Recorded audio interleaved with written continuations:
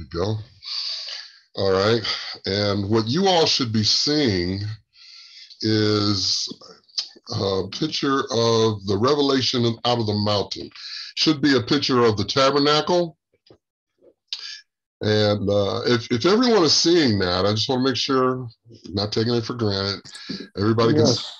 Okay. Yes, Pastor, we can see it. All right. Very good. Very good. Okay. So I wanted to begin just basically going over that image that's always there every Sunday.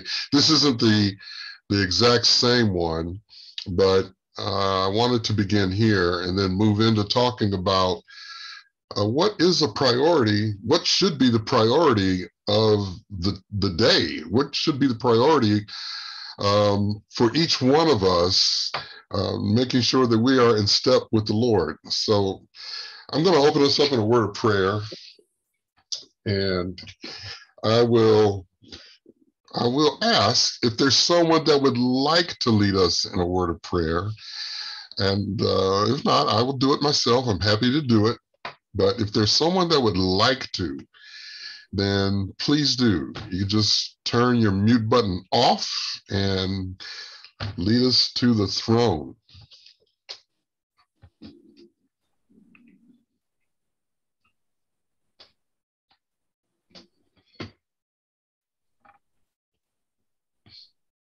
Okay, I'll do it.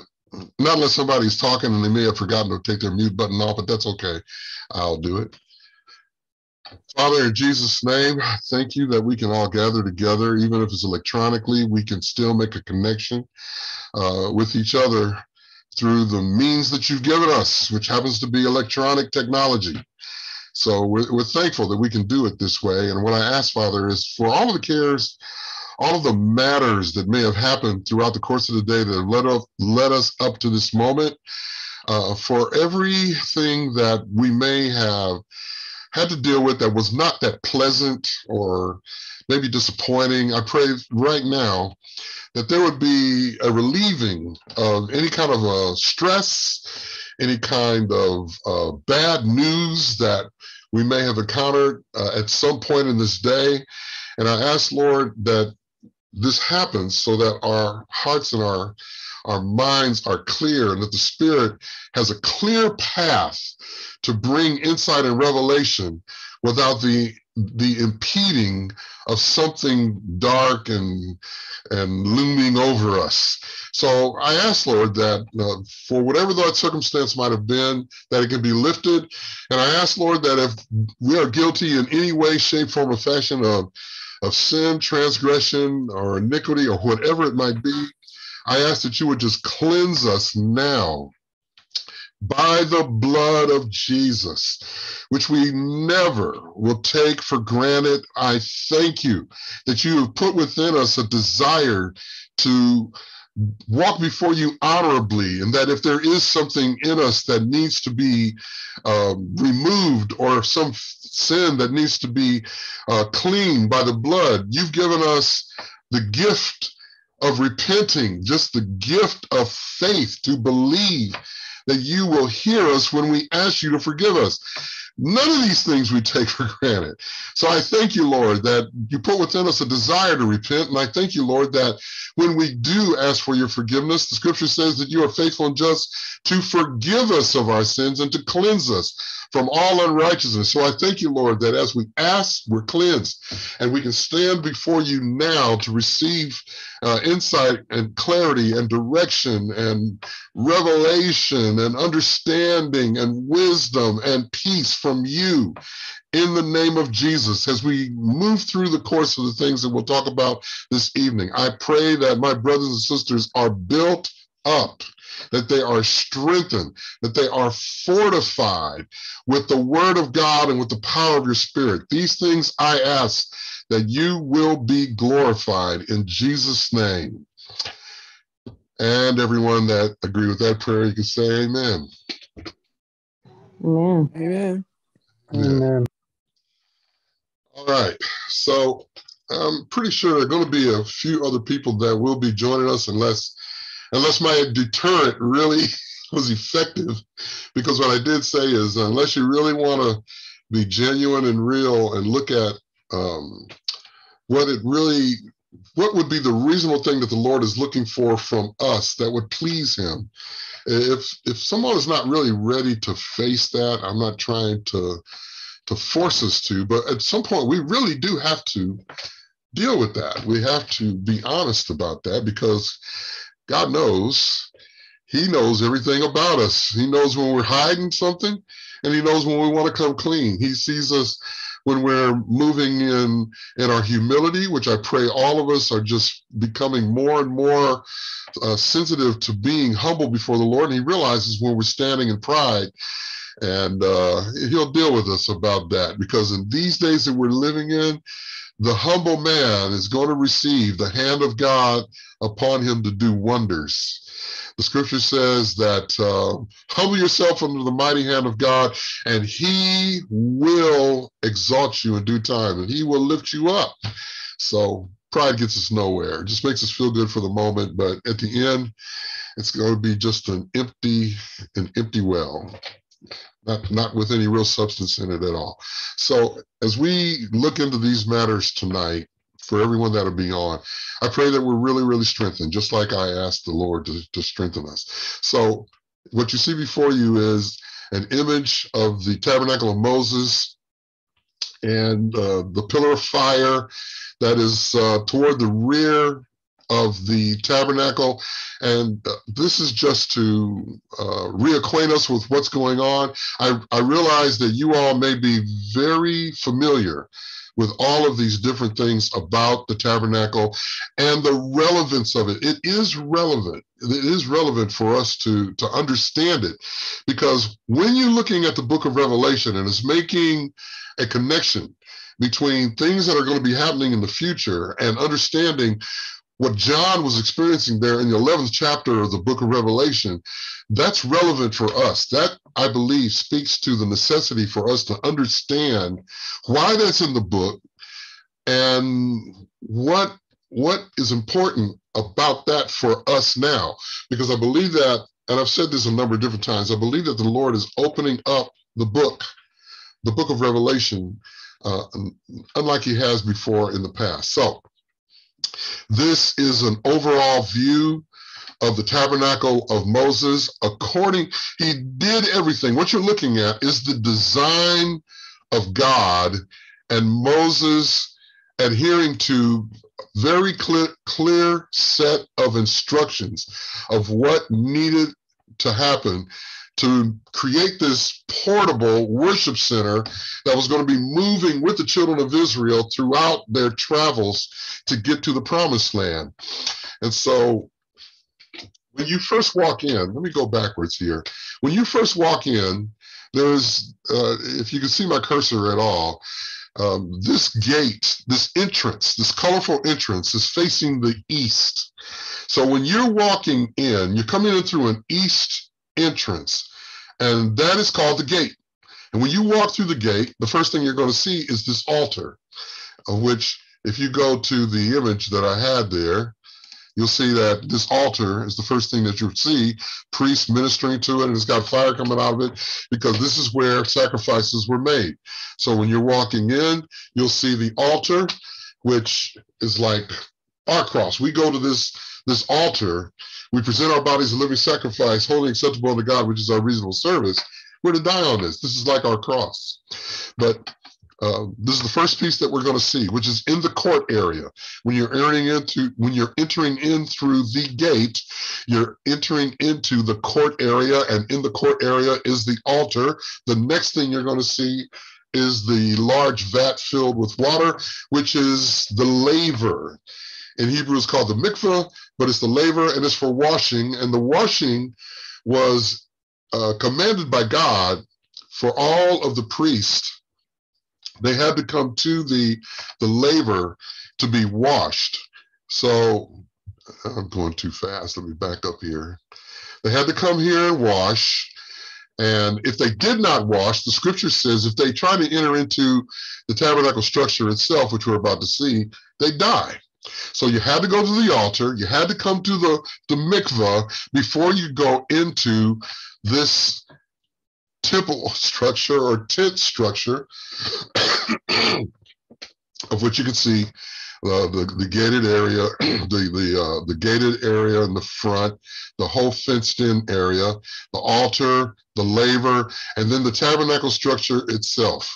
Tabernacle structure itself had 5 pillars in front of it. 5 always speaks of ministry, and and there was the opening, the door, which you had to enter into, which was like the door material was flappable. And I've talked about how that you had to kind of lift it to get in, but it would move with the wind. It would move with movement. And it's an indirect statement to say that we're entering into this holy place, bringing us into the realm of the spirit, and indicative of our tongues. When the Bible says they were all filled with the Holy Ghost and began to speak with other tongues, your tongue moves. Your tongue can wiggle, it can waggle, it can move. It's the thing that we use to make words. And this flap here is where you entered into the holy place.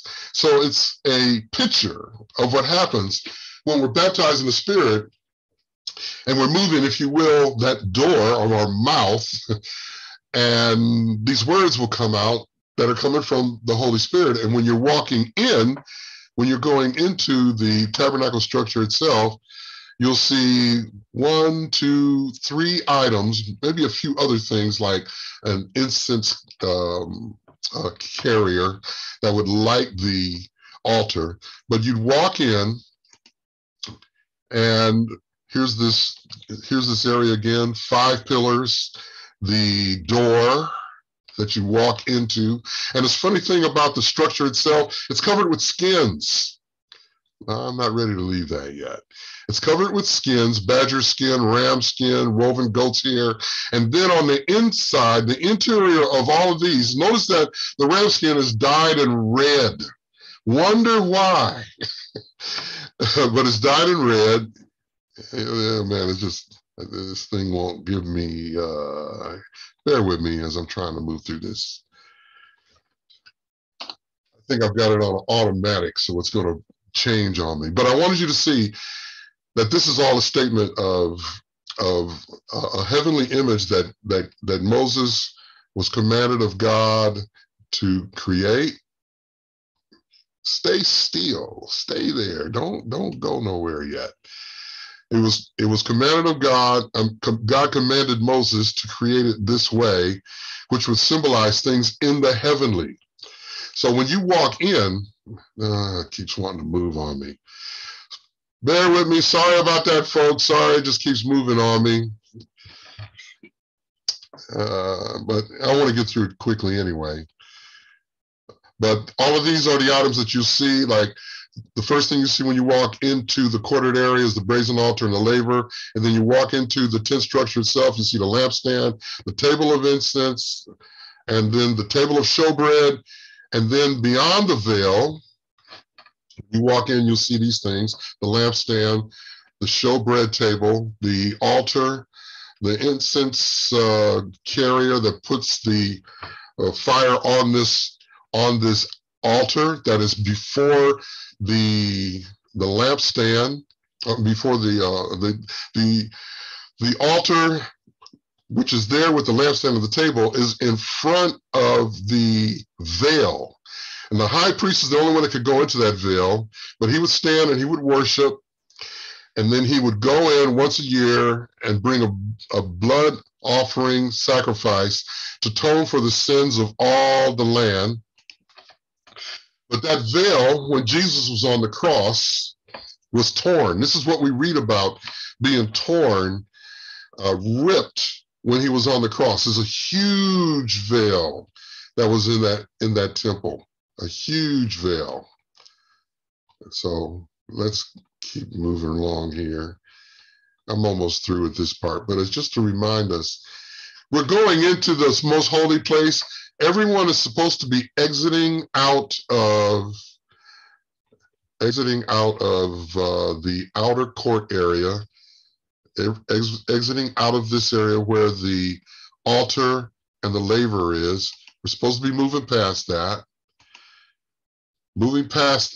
to come into the tented area with all of these different items that I'm talking about, and understanding that this is like your body. It's representative of you being cleansed and you being the temple of God. That's you being a sanctuary. So there's a literal one that we're moving into with all these items, and then it's us.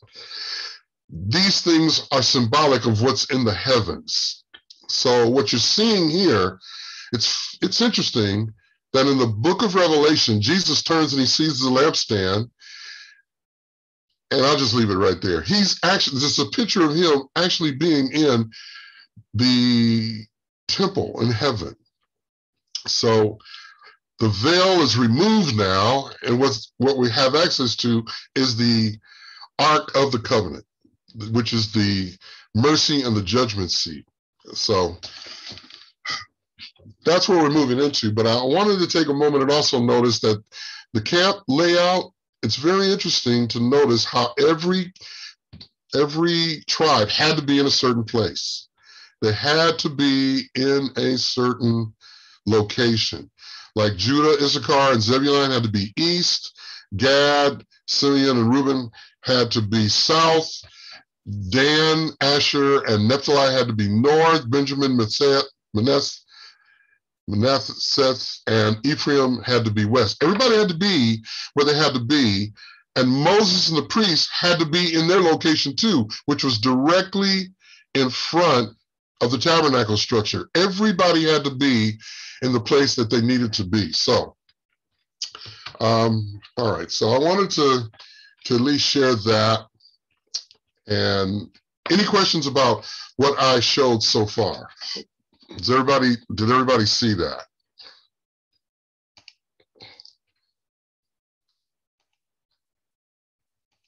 You might be talking, but I can't hear you. Yes. Okay. So I wanted us to be reminded of that. And when I don't have the slides moving around on me before I'm ready, maybe I'll go back and spend a little more time just talking about different aspects of that are related to us right now. However, it's very interesting to me that when John is in the right here in the book of Revelation, when John turns around, he sees Jesus. Let's take a look at that very quickly. He says, I turned to see a voice that spoke with me, and being turned, I saw 7 golden candlesticks. This is John in the temple, or that structure in heaven. This is what he's looking at. I turned and I saw the 7 golden candlesticks, and in the midst of the 7 candlesticks, one like unto the Son of Man, clothed with a garment down to the foot. So here we have a picture of John in that place that we're looking at and seeing, as it says here, I saw the Son of Man clothed in the midst of the candlesticks. So I want you to understand that what you're looking at here in chapter 1 is related to what we've been looking at in the tabernacle structure, period. He's taken up and he's seeing it, and he's brought into what the pattern in the earth is based on. Wow, it's very fascinating. So he's about to be told some things, as you know, when you read through the book of Revelation. He's about to be told some things that are, for us, more relevant for us today than ever before.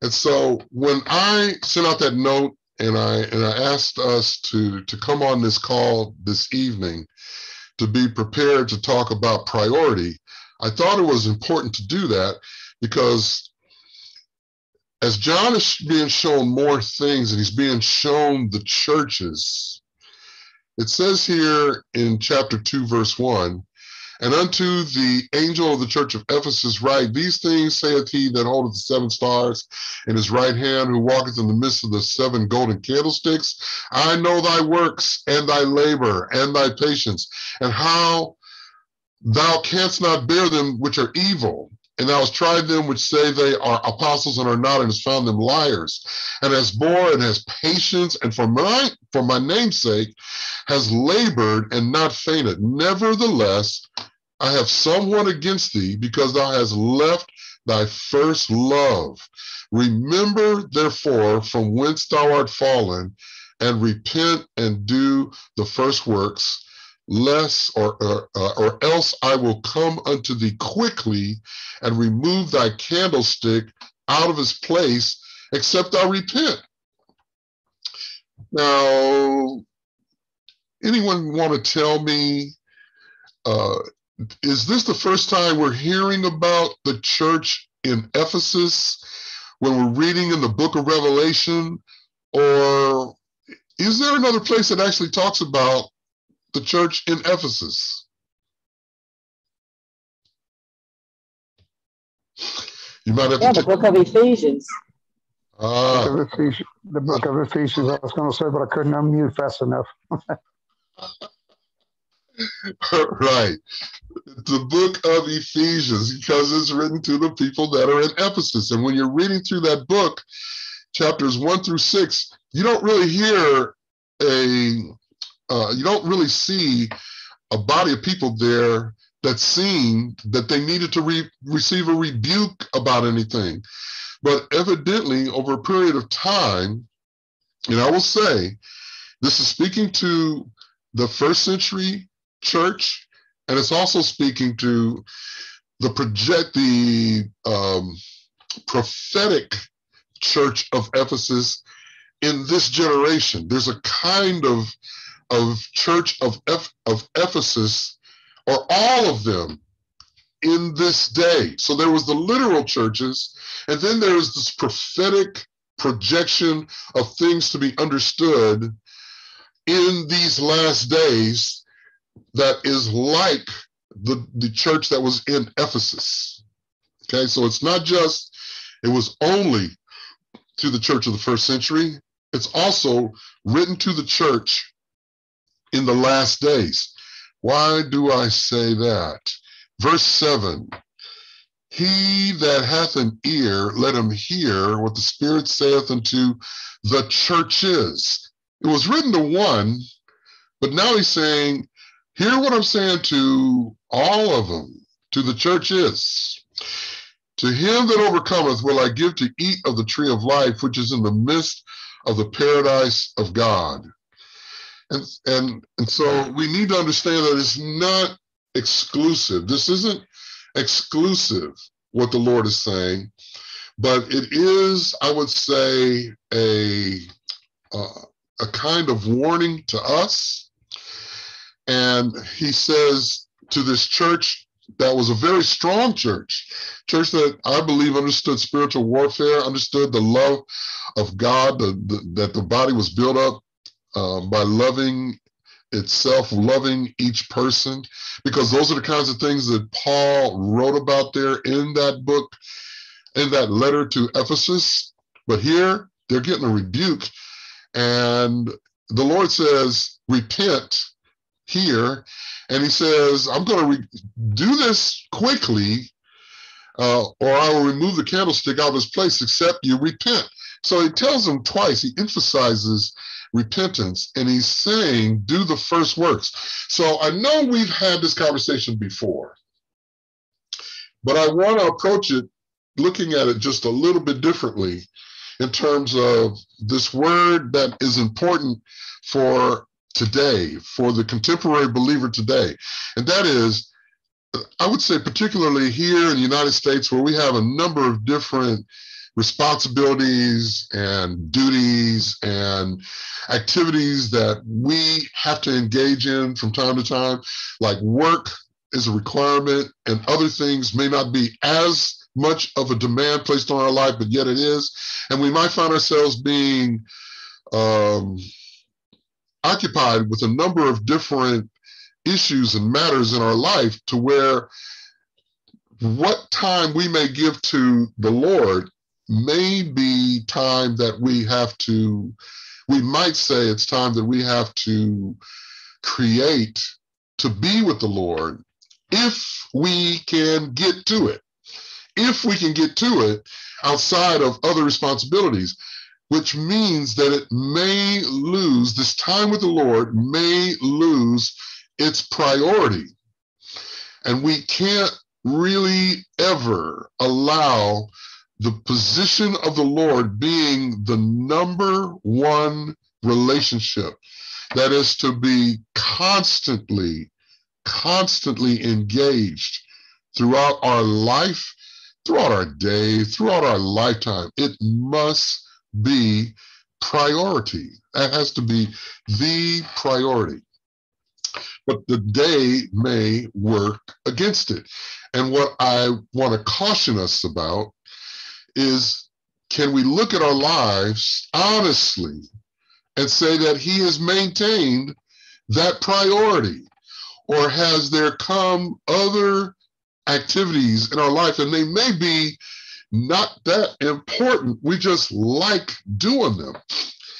And we might place a priority on making sure we get to do the things that we like, as opposed to maintaining the priority of keeping the Lord the primary relationship in our life that we demonstrate by the amount of time that we give him and the actions that we give him. So we might say with our lips, he's number one, but everything else in our lives that's got time, that's really showing what's number one. And we are in danger of that thing being an idol. And that will cause a rebuke to come from the Lord towards us. And we're living in the day where, rebukes will come, but let's live our lives in a way where we have a reduction of rebukes. I mean, no one's absolutely perfect, and there's things we do that are silly, stupid, but we maybe need to look at our lives to really be honest about what the priorities are and how do we execute what the priority is in our life. And so anyway, talk to me a little bit. What do you think about what I'm saying so far? I guess what you're saying, Pastor, if he's going to rebuke us, let him rebuke us for something where we messed up or something we've done wrong, not rebuke us for not spending no time with him, because that's serious. Yeah. Amen. Anyone else?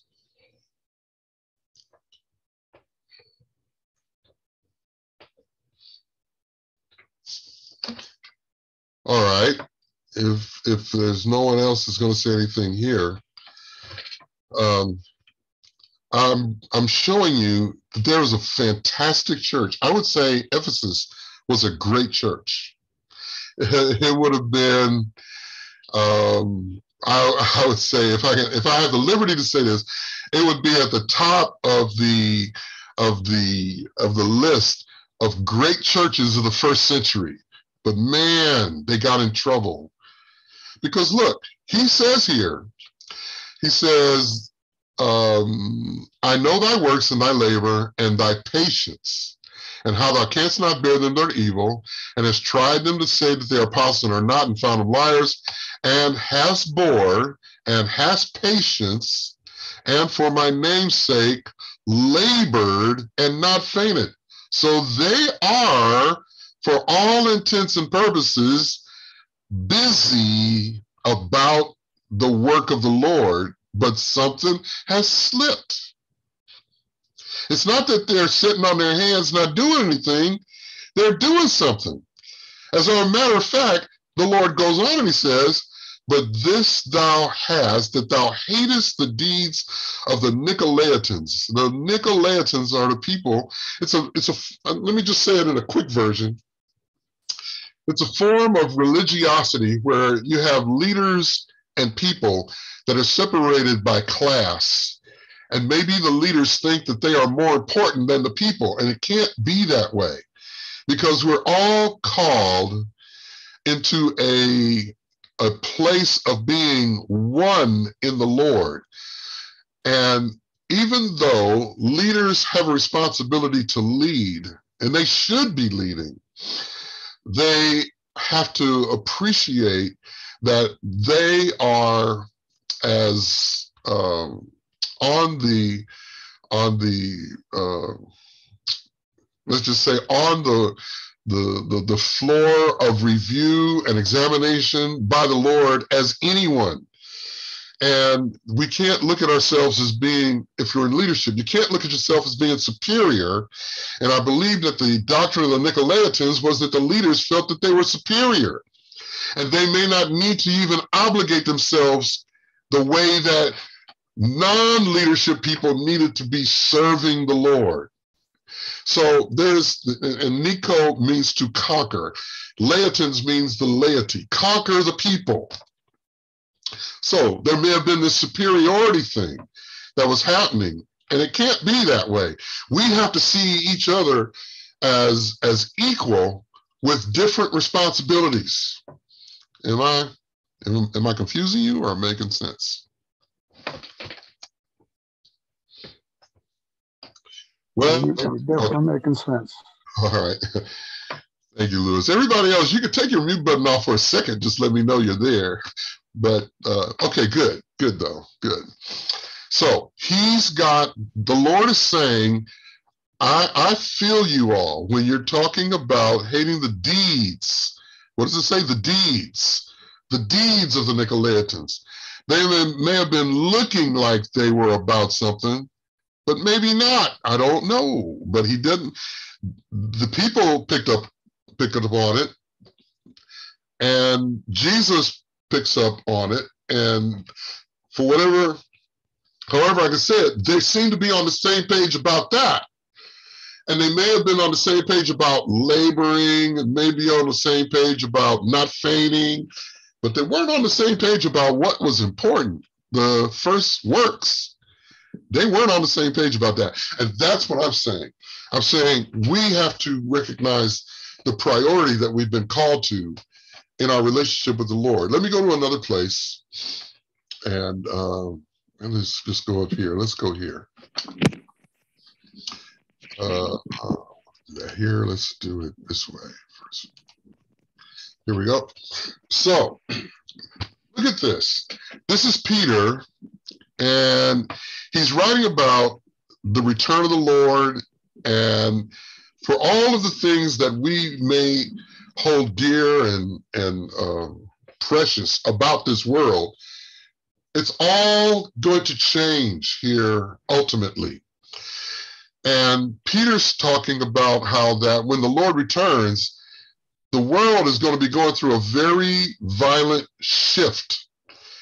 And as a matter of fact, he says, if I look at verse 10, but the day of the Lord will come as a thief in the night, in which the heavens shall pass away with a great noise, and the elements shall melt with fervent heat, the earth also, and the works that are therein shall be burnt up. Seeing then that all these things shall be dissolved, he asked this question. This is the question that we have to look at. This is the call back to looking at priority again. What manner of persons ought ye to be? What manner of persons ought ye to be? In all holy conversation and godliness, looking for and hastening unto the coming of the day of God, wherein the heavens being on fire shall be dissolved, and the elements shall melt with fervent heat. Nevertheless, we, according to his promise, look for new heavens and a new earth, wherein dwelleth righteousness. Wherefore, beloved, seeing that you look for such things, and here's this thing that I blocked, be diligent. This, I think, is the third time in this letter that Peter is saying, be diligent about something. So he says, be diligent that you may be found in him in peace, without spot and blameless. Be diligent that is what is happening with you when he comes. When Peter wrote this is 2,000 years ago, and the Lord has not come yet. But we're in this day where a number of different factors that we look at are speaking volumes, that it appears we may be that generation that really needs to hear what Peter was saying now. What do you all say? What do you think?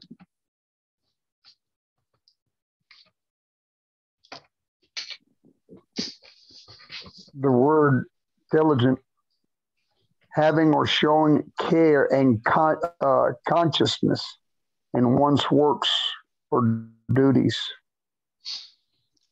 That's a very important saying. It seems like a small word, but it has a very powerful meaning in this instance.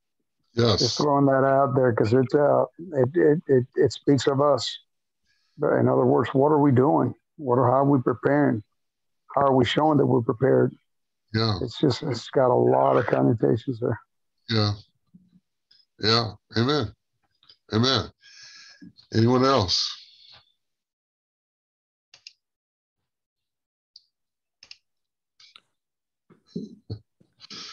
I think he's saying that he wants us to make sure that we are studying our word and getting into the deeper things of God, preparing for, when he comes again. So we will be where we need to be, and ministering to others and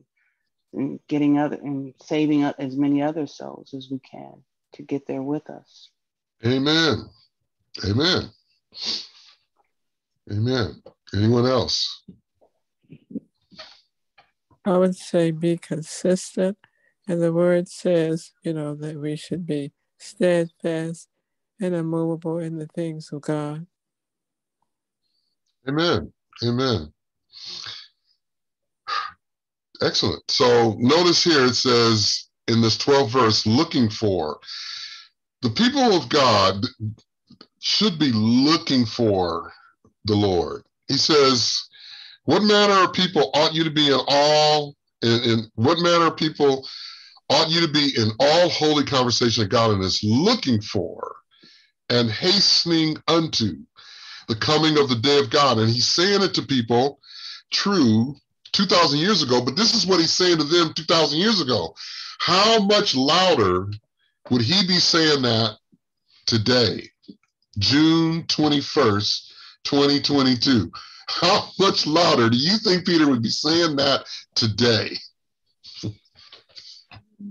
He'd probably be screaming it out loud. He'll probably be having a bullhorn, really. Right. Look at this, folks. Since this is Bible study, let's take a look at something here. This is a number of times that diligent is shown up in scriptures, and how it's used. Like in Proverbs 13:4, the soul is sluggish, desireth, and hath nothing, but the soul of the diligent shall be made fat. The thoughts of the diligent tend only to plenteousness, but everyone that is hasty only to want. Proverbs 22:29, seest thou a man diligent in his business? He shall stand before kings. He shall not stand before mean men. Proverbs 27, verse 23, be thou diligent to know the state of thy flocks. It's like a word to me. This is the thing that, I am becoming more and more conscientious of how much I care for you all, and that we are called together, and that you keep hearing me saying something kind of redundantly, like we're not put together by accident. We're not thrown together by accident. And people that are coming into this particular family, they're not coming here by accident. They're coming here by direct dynamics of the Lord moving things in such a way that people will come. And I believe that our fellowship is to be one of those places where we take the word of God seriously, and we're more interested in being, now hear what I'm about to say, we're more interested in being edified than entertained. Because the church seems to be given like the world is looking for entertainment. And don't get me wrong, I love good entertainment, comedies, whatever, movies, whatever. But when entertainment is starting to preoccupy time greater than edification, we're out of balance. So we have to come back and take a look at, all right, am I diligently going about my business? Am I being diligent to know the state of those who could be said to be the flock of this pasture of CFA? It's like I've got to be very conscientious of what the Lord is calling me to do and be faithful at it. So I'm talking about being diligent, but I might be saying these things to myself the most, okay? But I know we all have to be diligent. Look at this. Peter, let me come down here to where it says here, 2 Peter chapter 3. We've read this part, right? This is what we were looking at before. Oh man, let me get some of this stuff out of the way. These things. Wherefore, beloved, seeing that you look for such things, be diligent. So we've looked at that, but there's all these other places the diligence shows up. And 2 Corinthians chapter 8. And we have sent with them our brother, whom we have oftentimes proved diligent in many things, but now much more diligent upon the great confidence which I have in. It's like diligence is a big deal. This is a big thing. As a matter of fact, where's this other one that I could look at?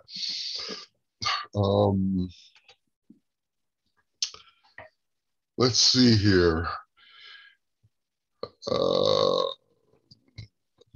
Giving all diligence, yes. Hebrews 6:11. Hebrews 6:11, and we desire that every one of you show the same diligence to the full assurance of hope unto the end. We're being told about diligence over and over again. Matter of fact, if I go to Hebrews chapter 11, let's just go there just for kicks and giggles.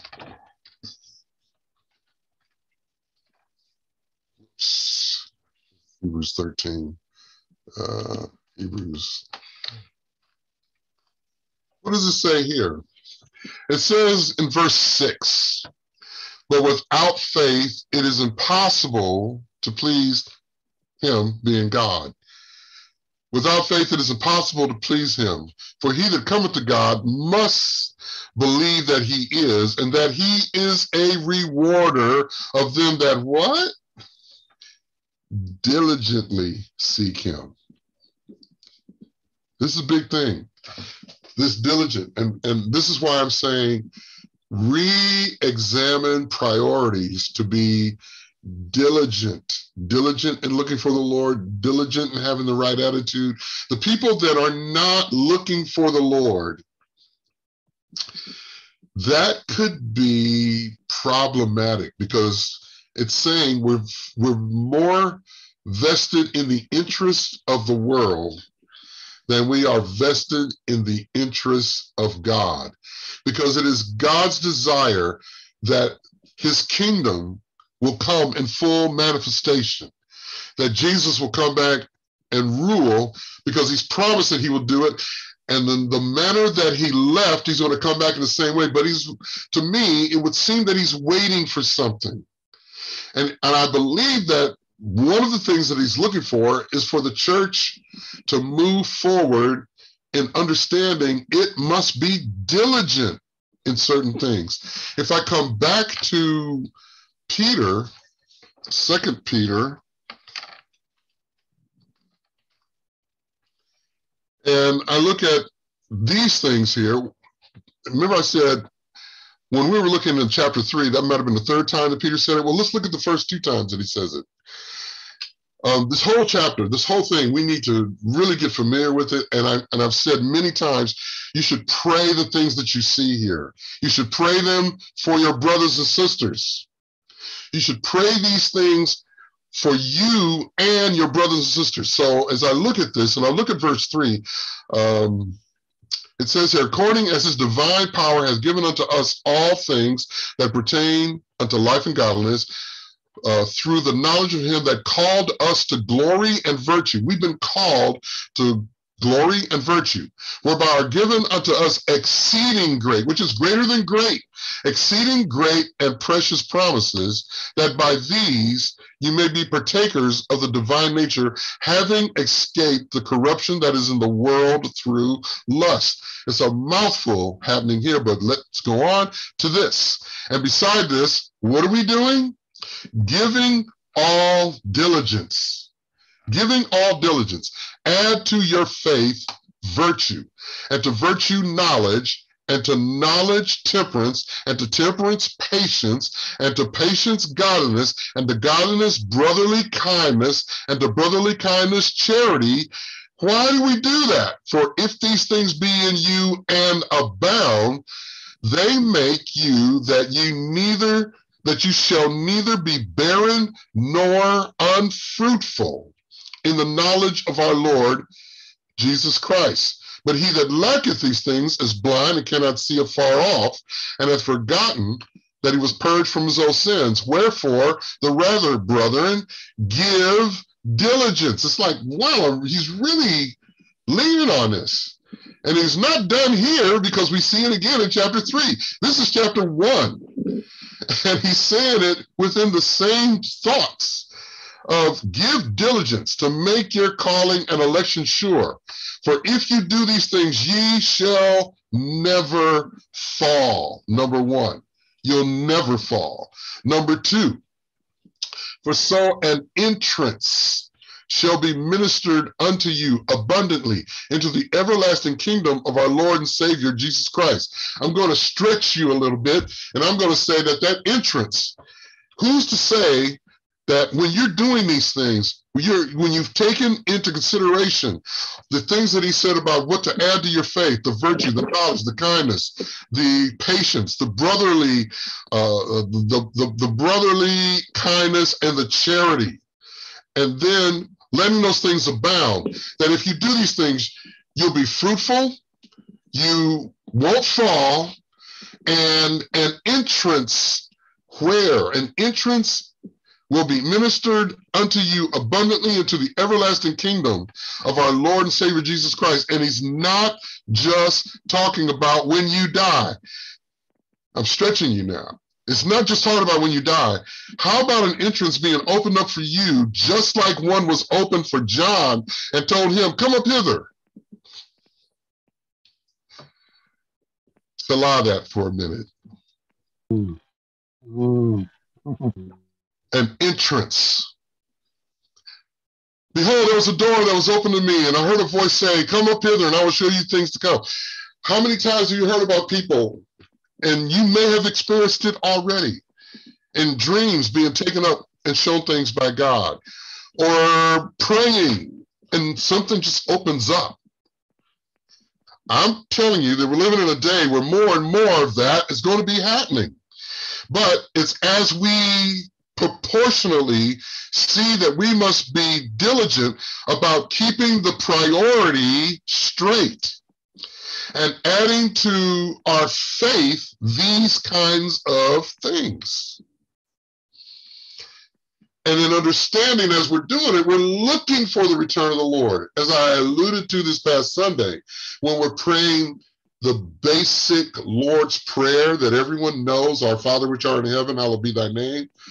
We don't fully appreciate when he says, thy kingdom come, in our minds, we're thinking about the future of when Jesus sets up his kingdom.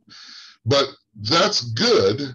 But I believe the Lord showed me that's relative, but I'm really looking for you to understand the kingdom coming in you, that my will be done in you, and that heaven will be opened up because of what you're doing, and that my will be done in the earth because of you.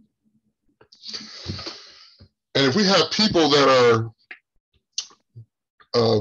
maturing in that and growing in that, when we get in the same place, there's an amplification of the presence of God and an amplification of a heavenly atmosphere and environment. This is kind of what we're experiencing when we're in times of praise and worship. And praise and worship really should be about our adoration and our willingness to say, whatever you're asking, Lord, we'll do it. Because worship is not so much expressed in music as it is expressed in obedience. When you're obedient, you are absolutely worshiping, because now you're showing yourself fully submitted and committed to what the Lord is saying. That's your act of worship. So worship is great with music, and we can do that, and we'll continue to do that to create the atmosphere.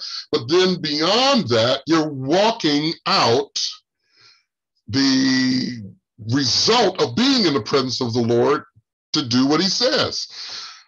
A couple of weeks ago, I alluded to not wanting to be Luke 6:46 saints. No one should ever be a Luke 6:46 saint. What we should be is a Luke 40 saint. A Luke 40 saint is, the scripture says, the disciple is not above his master, but everyone that is perfect, which is mature, everyone that is perfect shall be as his master. That's Luke 6:40. But then the Lord throws out a kind of a rebuke there in Luke 6:46. You know what he says? Why call you me Lord, Lord, and do not the things that I say? That's Luke 6:46. No one wants to be that. Okay? So I'm calling us into a place of being honest, looking at your priorities. And I'm not telling you to abandon things that you do. I'm telling you to bring them into balance, bring them into order, and give the Lord the worship that he is worthy of. And we're living in this day where it becomes more and more important that this is what we are about, and that we are looking for that return of the Lord, and we're preparing for that return of the Lord. And he's going to prepare us so that we do not suffer any of the circumstances of the people that have not taken the Lord seriously. And as we began this, looking at that tabernacle in the wilderness, again, you want to be on the inside of the temple structure or the tabernacle structure itself. You do not want to be on the outside, still hanging around the altar and the laver exposed to the air, to the things that are coming upon the nation, upon the Gentiles and the church that's acting like Gentiles. You don't want to do that. You want to do this. You want to do what we're talking about here. So, all right, I've said a lot. And anyone, thoughts, reflections? Well, I was thinking about when we first started, and we was talking about, rebuke, and how the word says open rebuke is better than secret love. And all this week I've been thinking about the word you brought forth, and in reference to God's will be done in the earth as it is in heaven. And I was thinking about that. I'm glad you brought it up, because we were made from dirt, and you said how the Lord wants his will to be done in us. So we are earthen vessels. So, that's what I've been really meditating a lot on, that the earth is the earth, but we are earthen vessels, and that he wants his will to be done in the earth, but also in us. Amen. Amen. Notice, folks, when you read through that, go back and take a look at Matthew chapter 6, what he says there. Does he say, thy will be done on earth, or does he say thy will be done in earth in a very wise, clever way? That's the Lord. He will sneak some stuff in on you. He'll sneak it in on you. So many years ago, back when we were still in church, going over there to the recreation center, Pastor, I remember God had impressed me, really put it in my heart, which is Malachi 3:10, I think it is, where he says, "Has my people robbed me?" And everybody, keeps on saying, "Well, because we didn't bring him stuff for his house, or money or tithing." But he impressed it back then, 7, 8 years ago, better what it was. It's our time. If we can give God at least 2 hours total devotion of 2 hours and 40 minutes, make it 3 hours, or at least 2 hours, but total devotion to him, at least 2 to 3 hours a day, your life will start seeing some tremendous changes. And sometimes we just get to the point where, well, I have to read the Bible for at least 2 hours.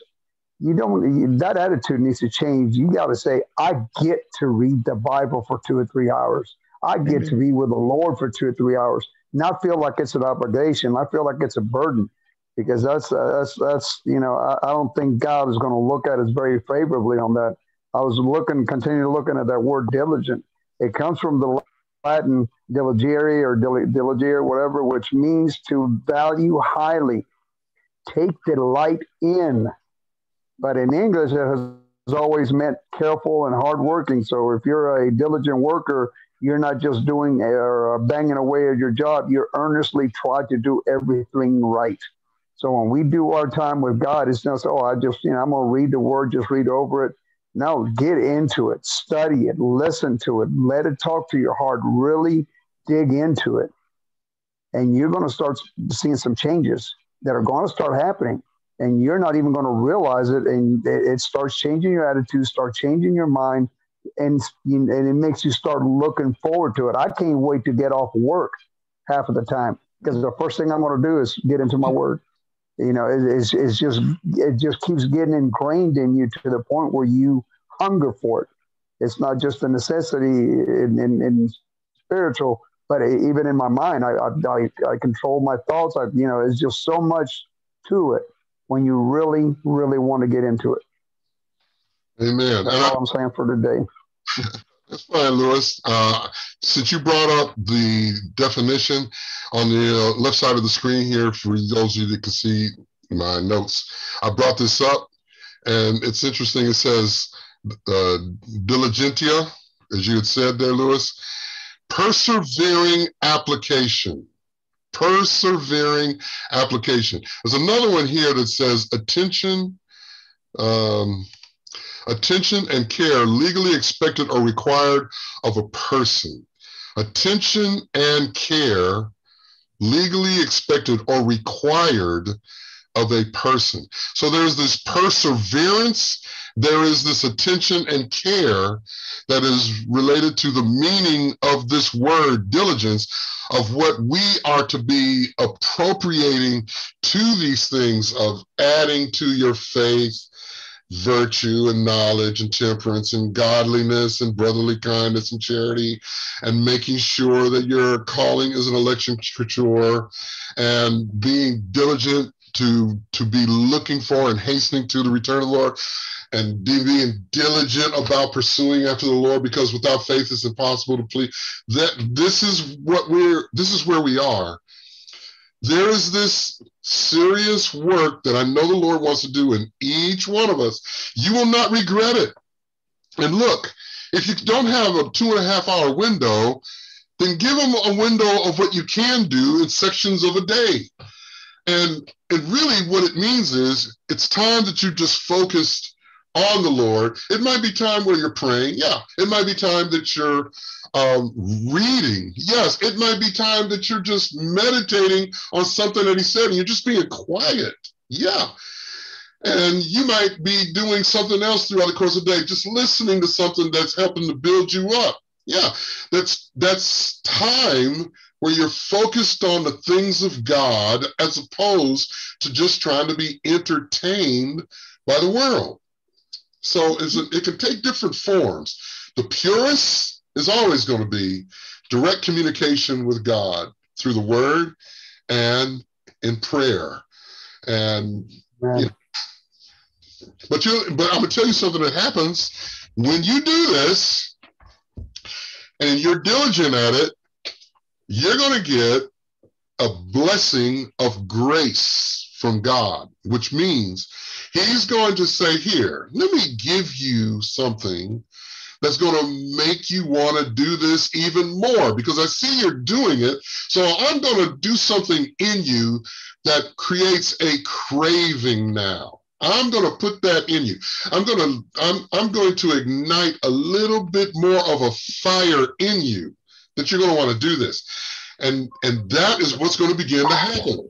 As you're hungry, he's going to begin to satisfy you so that you want more of what you're eating. So anyway. All right, folks, I know it's a little bit after 8:30. Amen to what you said, Pastor. That is absolutely true. Yeah, I thought it was important for us to talk about this. Please do note 2 Peter chapter 1, and do not forget as we're noting things. I want to always come back to this. Praying always for you. This is Colossians chapter 1.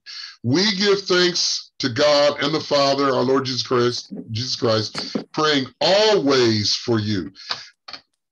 There's something in us that has to appreciate how the Lord has given us a love for each other, that we're called together, and we need to, if you will, if I can say it this way, we need to be caring for our brothers and sisters' protection, caring for them and keeping them as much as we can in prayer from the dangers, from the terrible things that are happening in this world. We can do that if we'll pray for each other so that we are abiding under the shadow of the Almighty and we have each other praying that same kind of thing for each other's protection. So we pray for each other. And as we do it, when we do this in verse 9 through 11, for this cause also, as we heard, we do not cease to pray for you. Says it again. We do not cease to pray for you and to desire that you might be filled with the knowledge of his will in all wisdom and spiritual understanding, that you might walk worthy of the Lord unto all pleasing, being fruitful in every good work and increasing in the knowledge of God, strengthened with all might, according to his glorious power, unto all patience and long suffering with joyfulness. Pray that for each other. Okay. Someone want to close this out? Or unless there's some other words anybody wants to say before we get off, I'm going to stop talking, let someone else pray, and then we'll call it a night. How about that? I just wanted to say that Amos 8:11, this has been one of my favorite scriptures, where it talks about there come a famine in the land, not for food or drink, but for hearing of the word. And that's why the Lord wants us to be diligent, because people are going to be, I really do believe, are going to be seeking us out. Yes, they will. Because of that. And Lord God, I just thank you for the gathering of the saints this evening. Yes. I pray, Lord God, that the word will continually dwell in us richly, Lord God. Continue to give us your wisdom and help us to grow in your love. Keep us all on the straight and narrow path, Lord God, and help us to do it to the end. Lord God, to give you praise, honor, and glory for all that you've done for us and what you're going to do for us. In Colossians, it talks about us being knit together. So, Lord God, I ask that you continually knit this family, this household together in your love. In the mighty name of Jesus Christ, amen. Amen. Amen. Keep each other in prayer. Move forward in prophecy, signs and wonders, gifts of healing, everything. Let's see what the Lord is doing. All right. All right, folks. Love you all. That's going to conclude us for tonight. Look forward to seeing you all Sunday. All right. God bless, Pastor. God bless. Thank you. God bless. All right.